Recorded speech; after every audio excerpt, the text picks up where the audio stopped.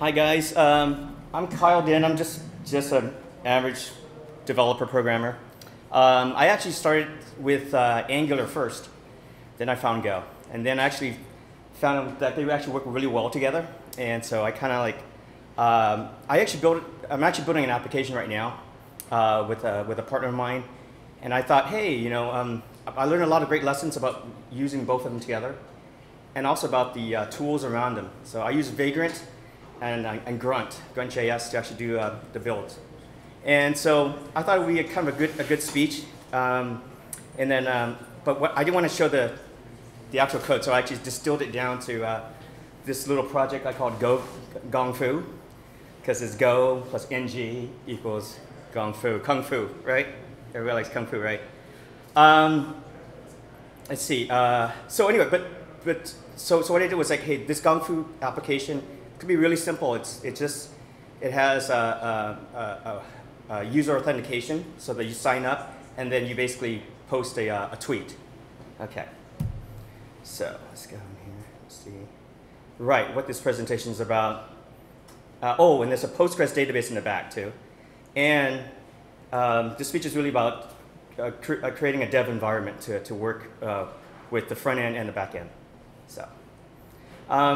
My application kind of works like this. It's like basically a single page application in front. Angular does a really great job of this, of actually handling all the views.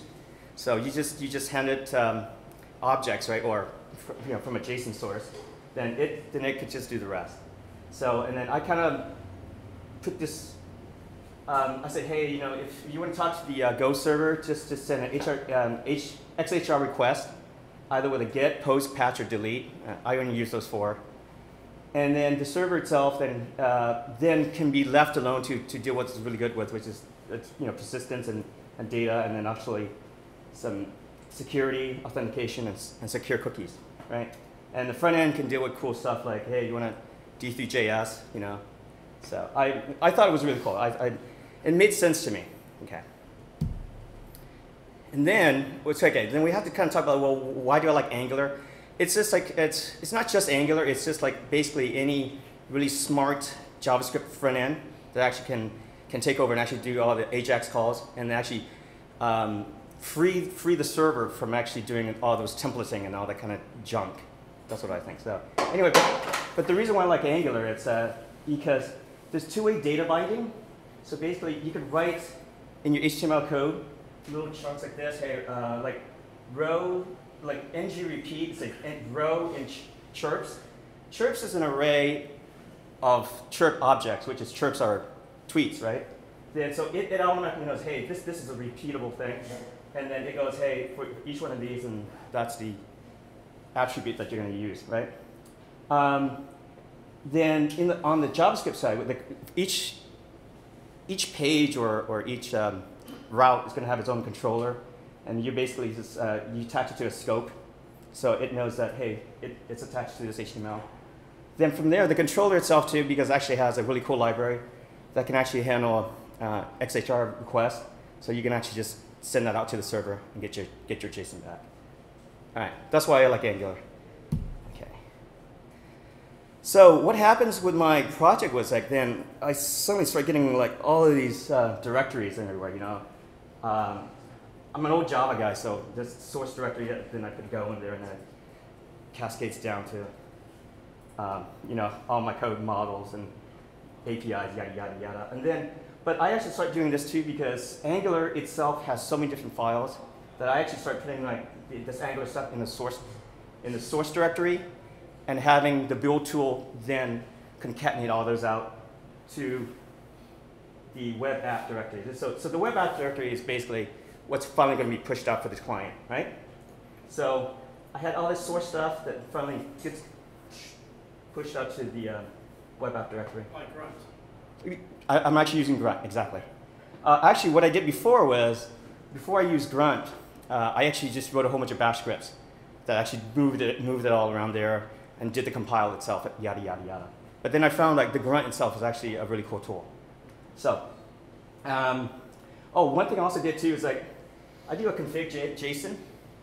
This thing is it has settings that I have the Grunt file look at, I have the Vagrant file, the setup file, the installation file of setting up the database initially. It looks at that for the settings. And also,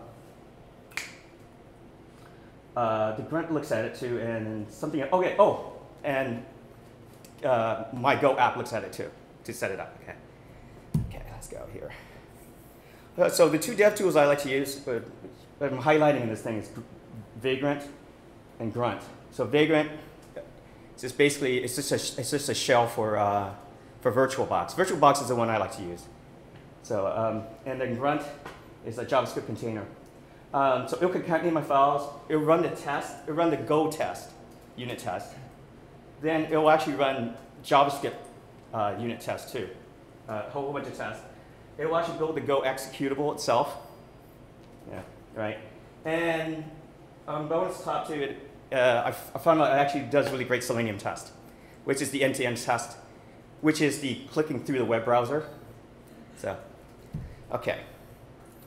So now my app, which I created, right? It's called, I call it Gong Fu. And the cool thing about it is, so basically, once you log in and create an account, you just make tweets. And then you can edit your tweets. And that's basically it. This is what this app does. The app, I put it all in my a public repo. So the great thing about doing this is like, I could, everybody actually likes to look at code better than actually like hear someone else yammer on about other stuff they don't really care about.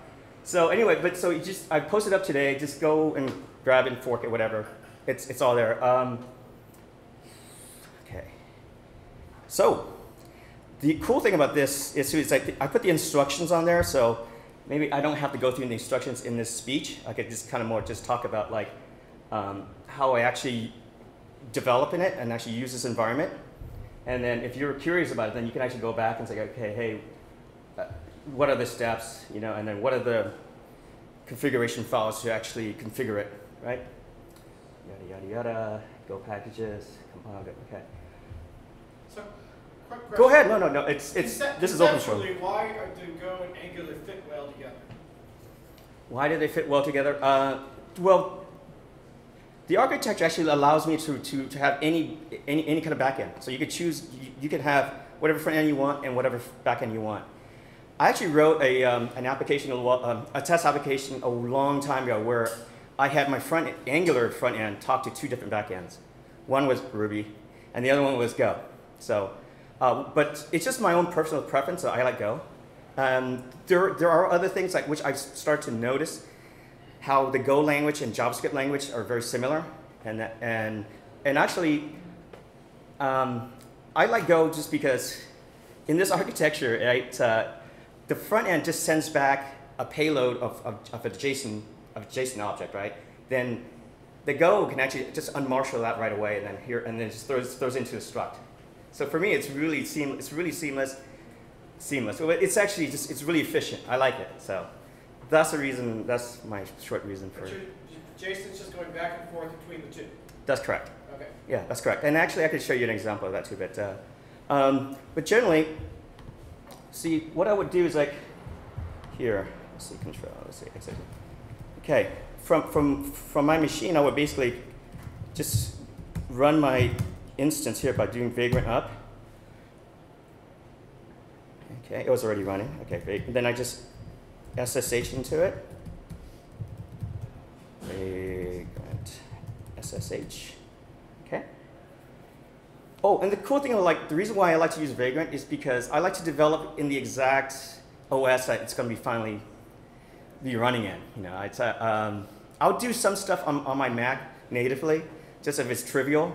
But if it's if it's something that actually has a database, and you actually start, you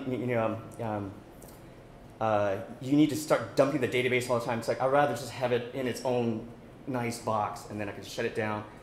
And the other reason why I like to have VirtualBox is because I'm a consultant, so I have different projects going on at the same time, and I have one computer, so I can just switch between the two. Okay, so okay. And the cool thing about this too is like in Vagrant, there's actually a symlink back up to your host machine. So I actually did the symlink for code. So if I go into the code directory, it's actually the host directory up here. So it's the same directory.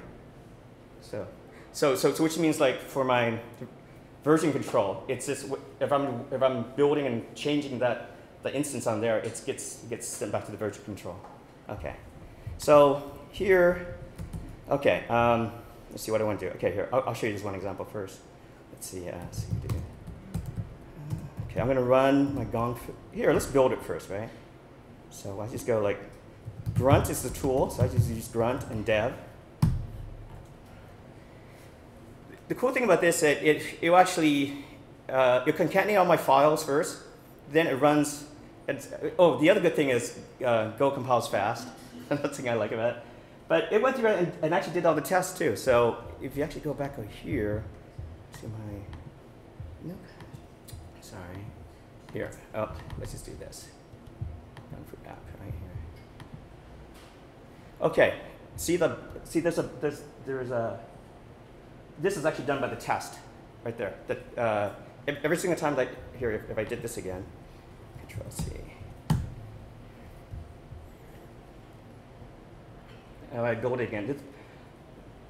That task, I have it built and then actually run the web server right away. So here we go. So there's actually a third one now because the testing actually did that. What I can also do here too is like I can run that Selenium test I was talking about. So from here I can go grunt localhost, and let's see. This will actually fire up like we got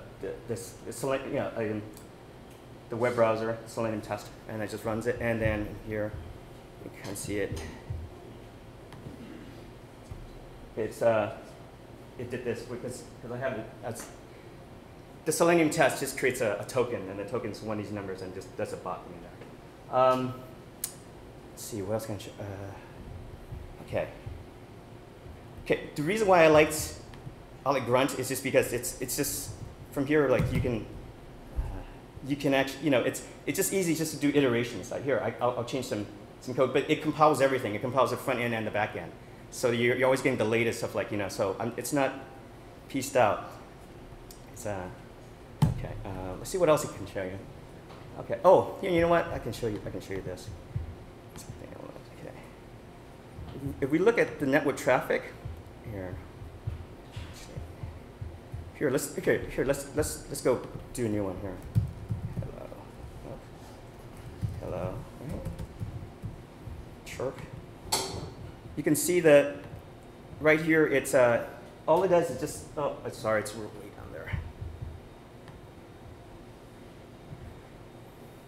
All it does is just does an XHR request up here to this URL with a certain method. This one's post because it's a brand new one. Then there's just another one that comes back, and this is the whole set. This is all the chirps. But also, if I were to go and edit this guy, like bot right here, and change this to Fred, right. Save changes, then there's another chirp right. There's another request right here. This one's a patch instead, and the patch contains the JSON object, and then that's it. So. Here, but I can show you a little bit of the code of like how from here, what happens when here, then it goes to the Go server.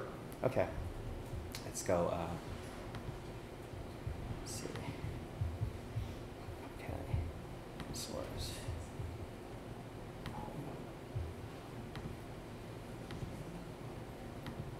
Oh, actually, let me back up a second here. You have to go here.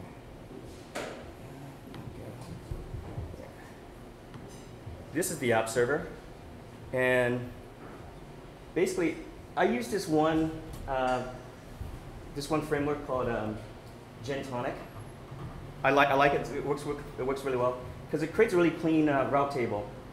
Right here. Here's my main. So you basically have one gen object here. Then it goes to the routes here. So, but I specify here. If you go to the /API, then you can actually see like, hey. If you use a delete sort this address, it goes to that function right here. And that's it. It's just really clean.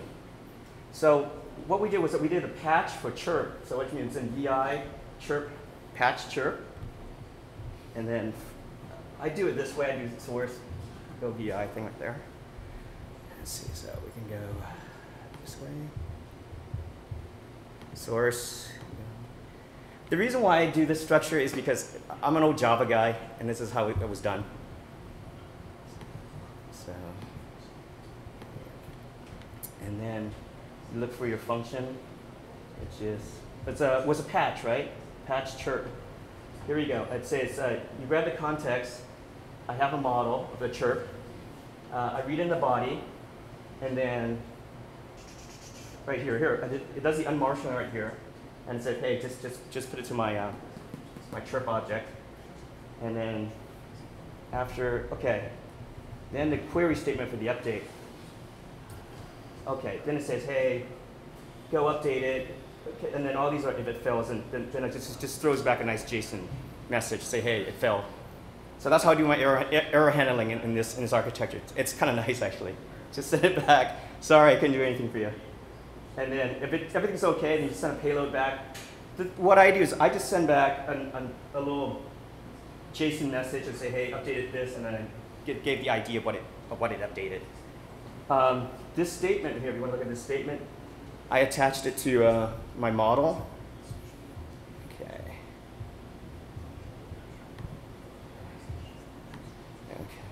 Chirp here. And then what was it? It was update, right? Statement update right here. Okay. And here's also another cool thing that you can kind of see right here under API. I have my chirp test. These are all the tests, and these all ran every single time I do like a compile, and it's kind of nice. Like I just do that grunt dev. It compiles this. It runs a test every single time, so I know if I make any changes to it, any of my code, then it's always being constantly tested. So, I have a really unstructured speech for now, so I actually I'll open it for questions. And well, if you could just talk a little bit more about your overall architecture. You got a Postgres database. Oh, okay. You got essentially a net HTTP package, Go, and then you got a bunch of stuff going on Angular. That's essentially what I understand. Yes. Okay. Yes. So. Here we go. Postgres at what point? What's that? What's being stored in Postgres at what point? The tweets and the users. Okay. Yeah. So it's basically here. It's basically I kind of have it. What I didn't do just for my project, just because I didn't try to find an ORM just yet. Right. I actually wanted to learn, as natively as possible, like the Go language, like how to do database, so how to work with the database. So basically, for me.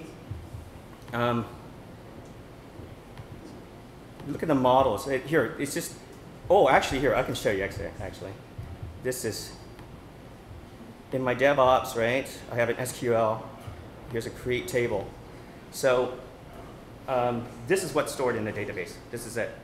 And what I can actually do from Grunt too, this is actually kind of nice. I can do from Grunt, I can skip out here, I can do like a Grunt, PG rebuild. And this will actually rebuild, I have to do the password. Okay, Kung Fu.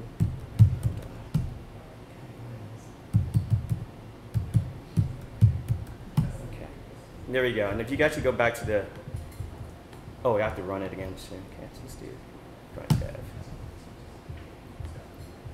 Then, how's it running? Oh, there we go. Okay. There, one came in with my initial build. Yeah, that's in the build script. And this one came in with the test, just because I reran the test. Yeah. So basically, it's maybe I should talk about Grunt a little bit, right? Because since I'm using that a lot. Let's see, here we go. See, Grunt is just it's just a package full of these NodeJS packages. So when I found out that Node.js can actually just run bash scripts, that was pretty much all I needed, right? So, but there are a few I did use. I actually use this one Go package. There actually is a Node Go package builder. The cool thing about it, it lets you set more than one Go path. So I found that was nice. And then you just kind of set some different settings. Oh, and I take the settings from my config.json. So, but even for all the database stuff, I actually just run shell. So I'm so used to actually running Postgres or PSQL commands from the command line that you could just put it inside. Yeah, okay, like these are just bash commands, but I just put it inside Grunt so you can actually just have it all together. So it's just a matter of organizing. I found that this technique works for me. So, okay. Yes? I just got a few questions about how you're using Selenium. How's I what? How you're using Selenium. Selenium. Yes, Selenium. How am I using it? Okay. I've got a few specific questions. Sure. So I use Selenium too. I love it. It's a great tool. But I'm using the Go driver. There was one written by, I don't know if I pronounced it name, but I was just wondering, so are you writing your tests in JavaScript? Or I'm writing my tests in JavaScript. have you tried the Go driver? Oh yeah, you know what? I have tried the Go Selenium package that somebody wrote out there, and I didn't get very far with it. So, but the cool thing about this, but this Selenium package, which is actually written for Angular, it's called a Projector, and actually because it actually has the Selenium, what do you call it, drivers in there too, but it also has drivers additionally for Angular. So just so that you can actually even like specify, hey, select me this ng, what do you call it, this ng model. Then it actually knows that. So there's basically like shortcuts on top of that. Yeah. So you don't have any opinion on like a comparison between the JavaScript drivers and the ones for other? Once I figure out this, okay, was there any difference between the Selenium drivers and this one?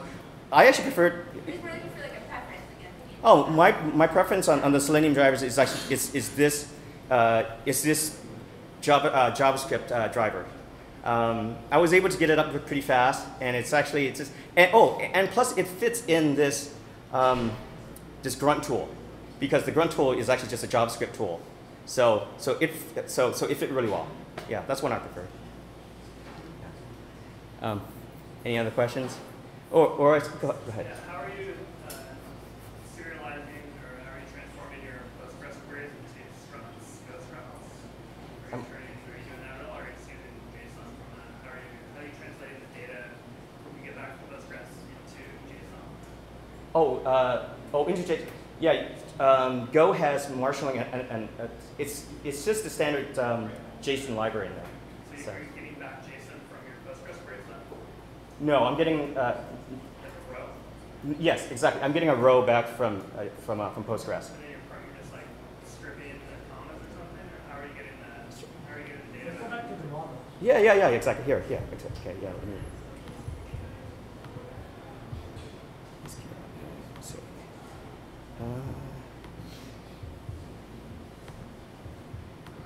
Okay, like in chirp right here. Let's see, if I do a select, let's see. Oh, no, okay, no. It's hang on. It's out here.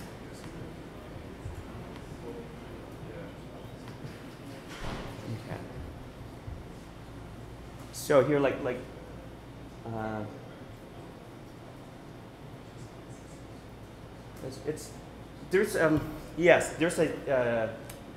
there's a scan method from the query from the query library, which allows you to actually send it back to that structure, that struct. So let me see. I can pull. That's part of the driver. That's the Go driver. Yes, I think that's a standard Go database driver. Yes. Okay. Yeah, the one I use is. Hang on a second up here. It's the standard one. It was Okay. yeah. Was it? Yeah, it's down there. Okay. Yeah, but it's yeah, like it was in there. So the scan function of the driver will automatically turn your Postgres into JSON. Go for a couple lines. Okay, go ahead. Yeah, is that the scan over there? Yeah, row scan. Okay, so Yeah. it's like argument formatting just takes each column and puts it into the respective. Exactly. Yes. Yes. Exactly. The fields, really. Exactly. Yeah. Okay. Yeah, and I think it has to be ordered in the same order that you actually have ordered in your struct. Yeah, I was going to try to look for an ORM that that was a little bit more intelligent, but then I had a whole bunch of stuff to do, and actually I wanted to learn this technique first, and then go on to an ORM after that. Hi. I found a package called SQL struct the other day that does the tedious part of scanning the rows and matching them up. Oh, right. Okay. Back end and takes care of the deserialization. Right. Okay. Handy. Okay. Cool. Okay. Cool. Thanks. Yeah.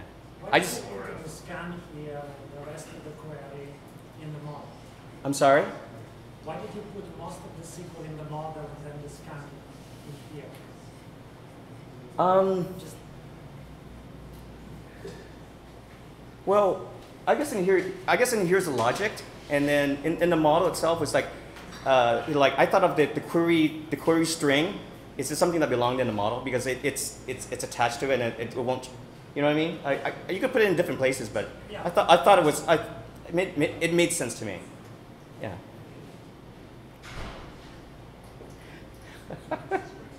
Okay, guys. Hey. Anyway, thanks a lot for listening to me, and if you're interested in the code, it's just it's on the web. I mean, it's on GitHub. And then if you have any comments about it, or if I made any, just send me an email, and then I can explain it to you.